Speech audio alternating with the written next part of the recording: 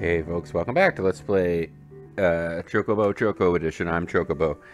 Last time we did Chocobo stuff. This time we're not going to do any more Chocobo stuff, other than, I guess, just kind of Chocobo will continue to exist here. I do want to showcase something. We've got our party of Vivi, Zidane, Freya, and Kina, or Quina, or whatever. Who has a giant tongue. I don't remember if, yeah,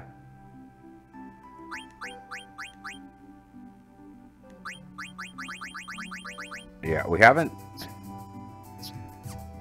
had Kina in combat yet, have we? Let's walk around for a moment and see if we can figure out anything cool to do with Kina.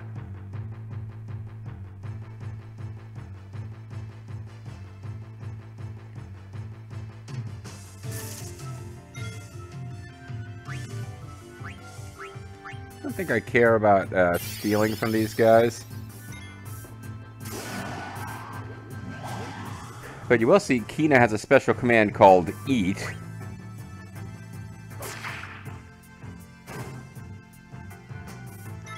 And you'll also see that Zidane appears to be strong enough to one-shot these guys, so we don't really want that.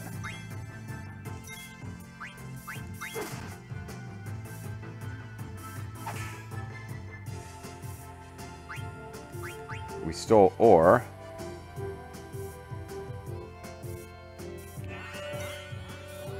I cannot eat until it's weaker. Until it's weaker?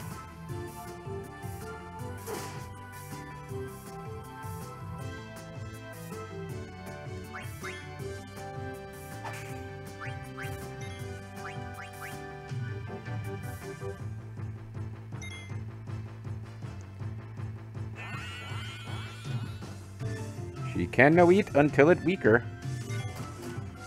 Well, I'm thinking Freya might finish it off at this point. So let's have Vivi just chip away at it little by little. Because Zidane did like 300 something damage to one and killed it immediately, and Freya's doing like 70 something a pop.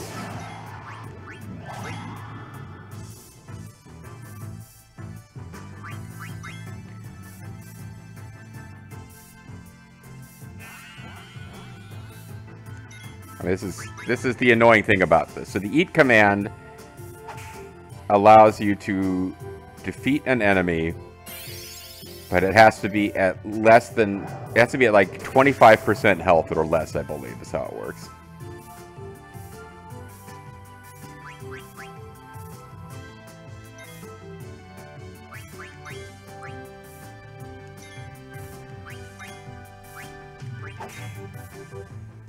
So you end up having to like chip away at it.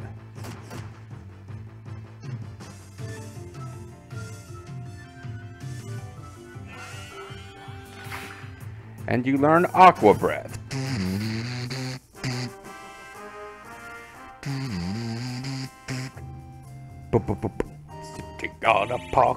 Anyway.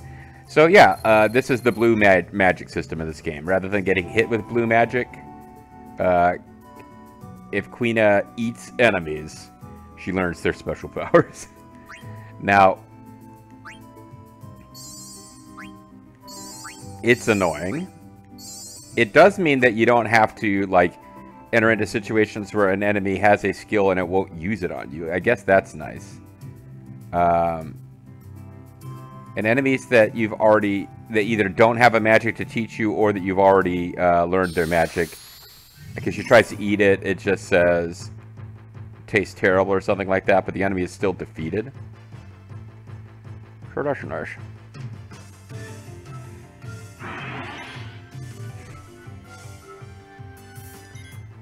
The other thing is that I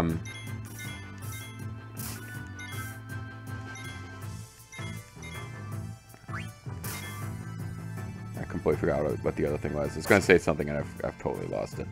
Okay, that's handy. So Zidane doesn't one-shot these, which means that at least we know that we probably got a... Yeah, we learned Mighty Guard, so we got a good chunk of the way there from that enemy.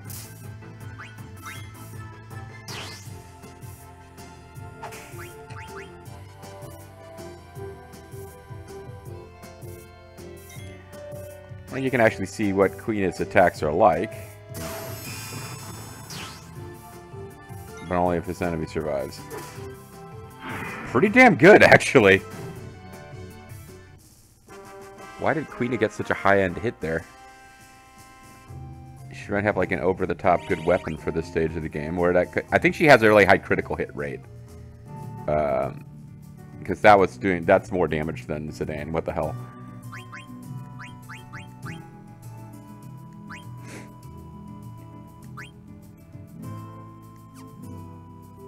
Yeah, okay. So I'm not sure why she was quite that powerful there, but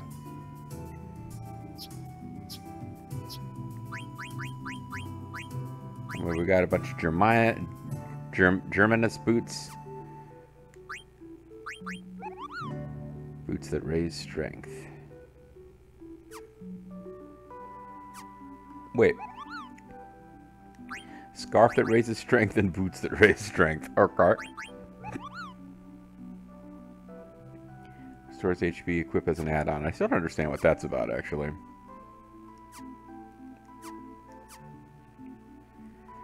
Anyway, there's a bunch of enemies around here that we can learn spells from. And I don't know how many times you guys want to see me show off that mechanic before we say, okay, we have seen that mechanic. Like, seeing the different enemies.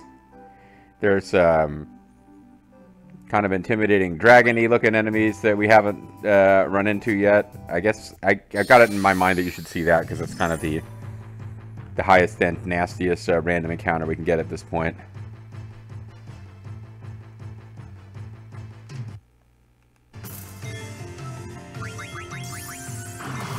Time for blowing bubbles. Oh, we just tranced out a boy.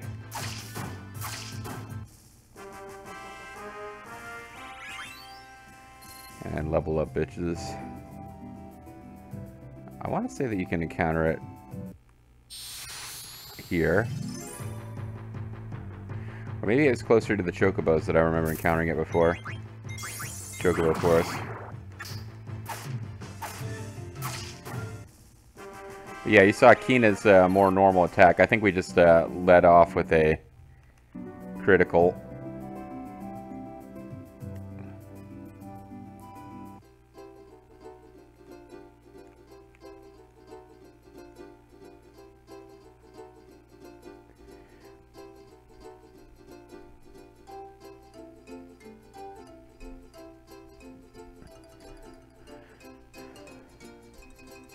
I say around here there was I remember encountering a particularly nasty regular enemy that you guys should see at least once before we sort of leave this geographic area behind. I guess with the Chocobo I can kind of show you the geography of the area. There's various places we can go, but not a whole hell of a lot to do.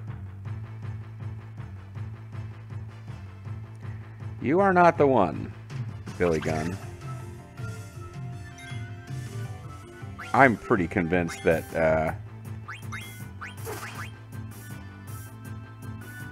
yeah, that Zidane would one-shot this creature if he attacked it. I also think it steals items and runs away, but we managed to eat it. And that enemy in particular did appear to be a sentient creature. It was wearing clothes. It was using tools. Like, I'm not sure if that thing was supposed to be, like, you know, just a criminal who was trying to rob us, or if it's some kind of, like, goblin-y type of deal where it's not, it's hostile towards humans, but they do have some kind of rudimentary culture, and, like, and here's the enemy that I've been waiting to actually just to see.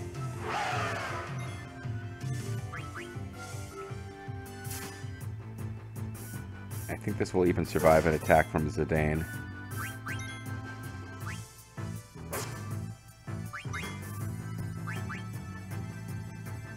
Probably not two, though.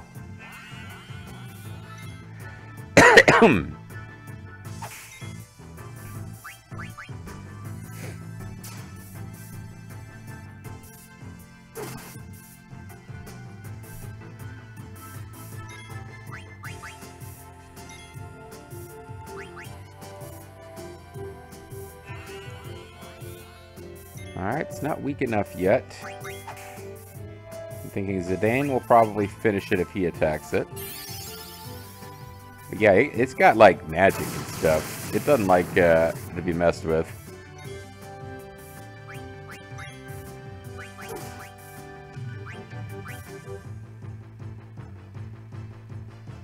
Alright, Kina, let's finish this. We learned Angel Snack. Doesn't that creature look like something that would teach you a skill called Angel Snack? And Kina learned Antibody, and we got an Ironite card. Everything's coming up Privia.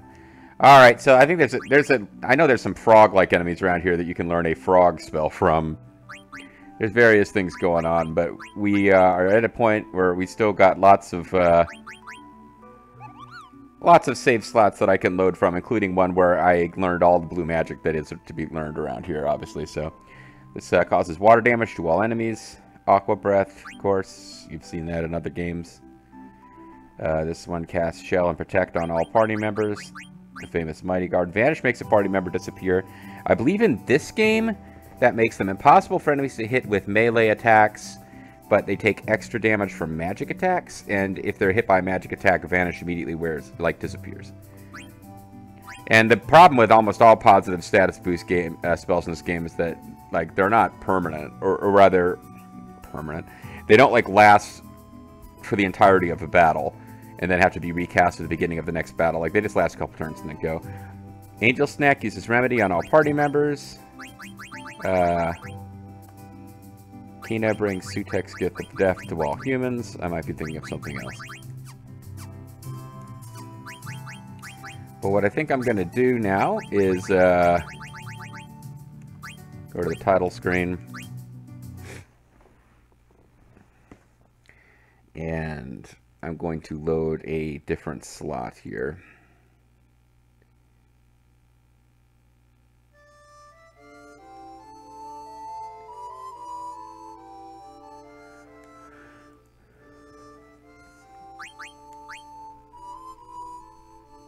And we are going to do 11/11/2022. Yeah, it's been over a year now.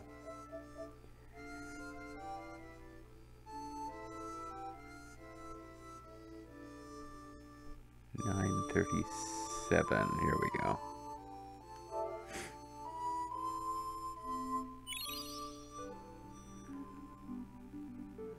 But this is Gizmaluke's Grotto, which is where we need to go.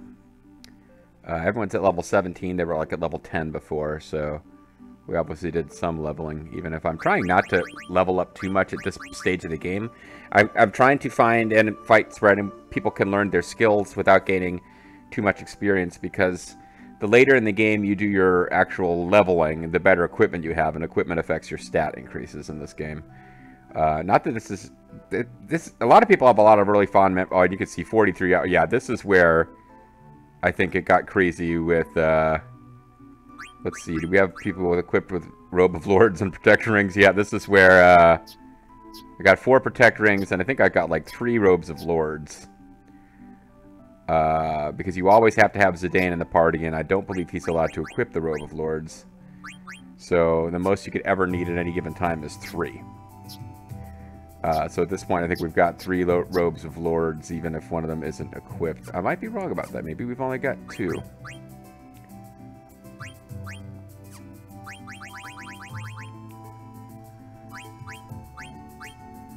$99 Gysahl greens and a bitch ain't one. Yeah, we might only have 2 Robes of Lords. Shame on me, huh? I'm not sure.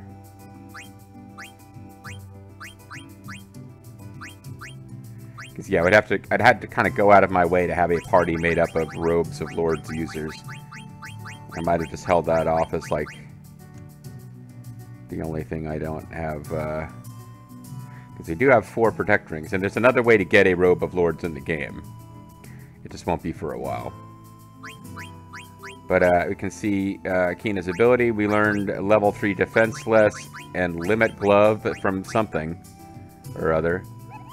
This reduces defensive enemies whose levels are visible by 3. Limit Glove causes non-elemental damage to the target when your HP is 1.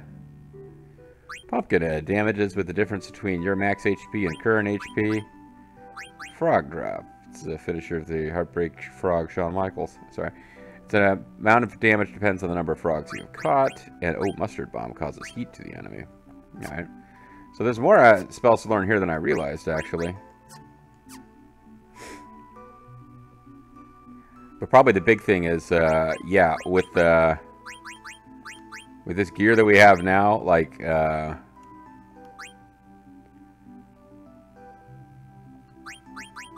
he's got 48 defense. He's not supposed to have 48 defense. The Robe of Lords is, like, the best robe in the game.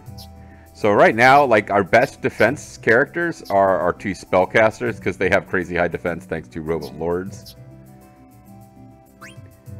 Protect Ring also adds a little bit to defense, but not that much, honestly. Protects you from various attacks, elemental defense, all elemental damage reduced by 50%. So that's pretty good. I think the Robe of Lords, the greatest robe. Yeah, it nullifies all wind damage. So basically, we're far more powerful than we're supposed to be. Is I guess what I'm getting at. All right.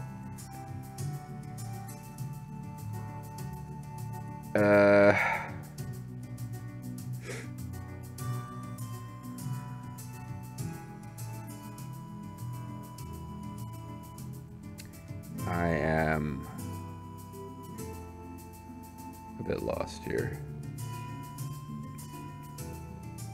All right. Other than the fact that you guys missed some of the enemy types, there's nothing like really impressive or super amazing for you guys to have seen. But yeah, we kind of did. Oh. So we've dug up the only 2 chocographs we can.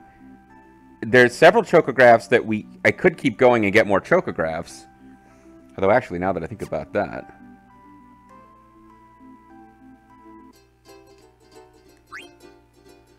Yeah, so in this one, we've got all the... oh, jeez, JG. I intentionally didn't get these because I wanted to show it on screen. But the treasure's buried near a river, Kupo, but I don't think it'll be easy to find. There's a beach near a huge giant... There's a beach near a huge giant forest. That might be it, Kupo. This looks like a cool place, Kupo. Yeah, these... I guess I didn't realize that I would be getting them on screen. Or off... Yeah. Okay, so we should get these again. But, I believe then the next time I load a slot, we won't have it either. So I'm not sure when when am I off screen I got those, but apparently at this point I collected all the chocographs but didn't actually go to do them yet. Because I thought that was a thing I would need to do on screen, not realizing that I would do it on screen in a different thing.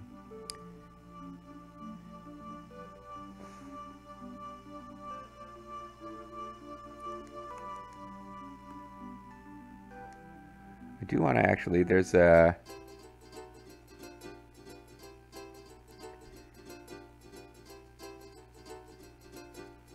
There's a little place that we can explore, or at least just find up here. Okay, it's annoying that I can't get to it from here, but I think you saw it in the distance. If I'm riding around on my Chocobo. If I cross the bridge to Chocobo Forest Zone.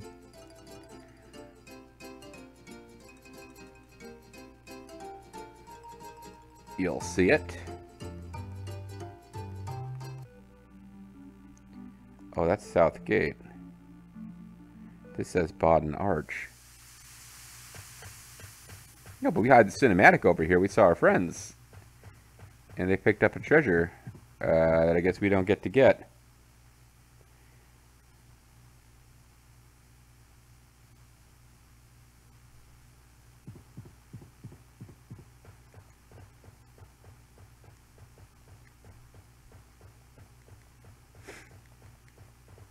Never mind, we don't get to do anything here. Except that I think there's a...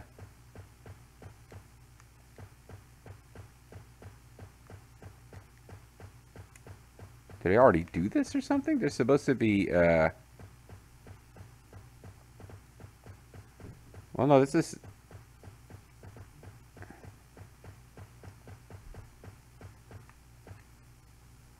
So it looks clean. Take a sip. HP and MP restored.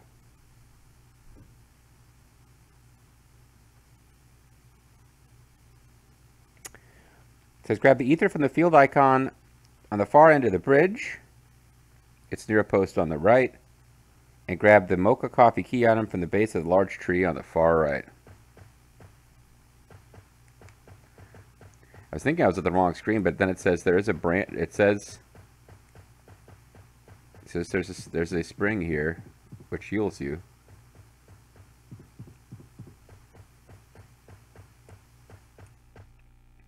I don't know. It's supposed to grab a mocha coffee key item, but it's just like supposed to be sitting there.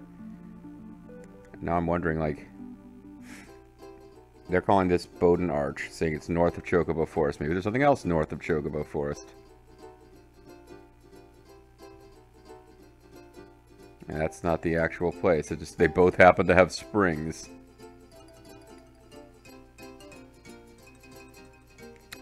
I don't know. I'm getting myself very confused now. I thought we would make, I thought we would be in the next dungeon by this point, but now I'm trying to find this, this thing that was north of Chocobo Forest. Alright, so this is Chocobo Forest, and this is north.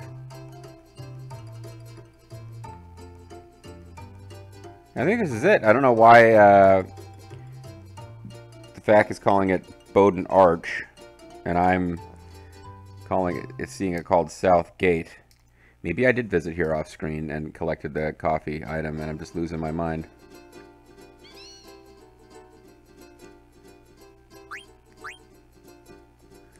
But that would be super easy for me to check, because it's a key item.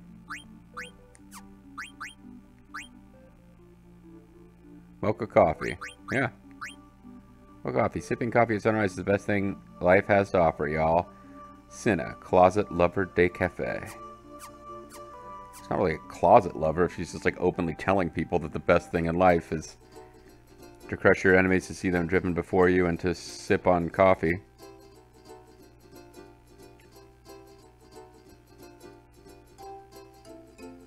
I've gradually come to the realization that, like, the best thing in life is to just go to a restaurant with somebody that you haven't talked to in a while and talk to them while, you know, waiting for food. I enjoy that a lot. Alright, let's go to Gizmaluke's Grotto here. And I'm feeling good about the fact that it gave us that little intro text, because I was starting to worry that I was on a save slot where we'd already seen some of this. Nah! Come on and get up. Damn it, says something. I forgot I'm supposed to have this voice. Oh man. The black mages was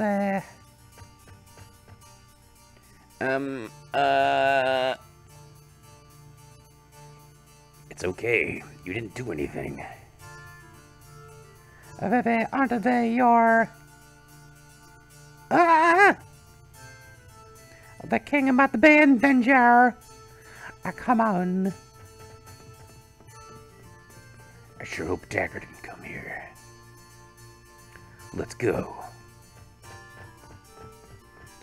Queen not going to get any lines here because she's optional in your party at this point.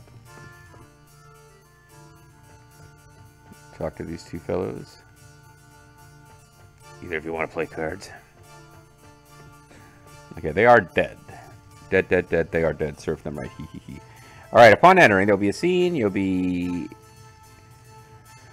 Alright, take the right fork. Speak to the dude. Maybe I'll try and do this without referring too much to the fact, but, because there's a pretty specific way you have to clear this place. Push the door. It won't even budge. Looks like I need a card key. Oh crap, enemies are here. So they're gonna be, no, they're not black mages or anything like that.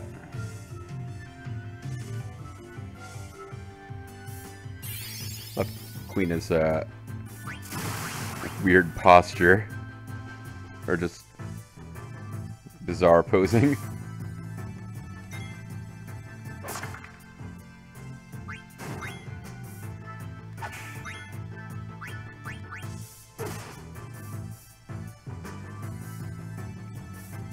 Alright, let's try to eat some bones. There's no possible way that that would be a bad idea. Going for its fabulous whirl slash move.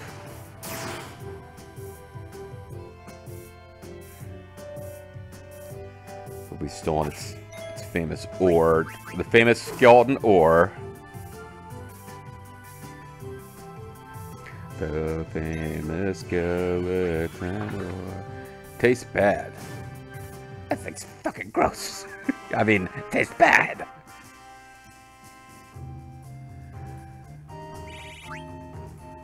And we know not to eat bones anymore. We probably should have made an educated guess that eating bones is a bad idea anyway. Unless it's Fallout and you got that perk to allow you to eat corpses. Which just, yeah, that's a weird one. I don't know how often that one's useful. I don't think I've ever taken the cannibal perk in Fallout 3. Well, I'm going to call it a video there. When we come back next time, we will not be cannibals. See you then.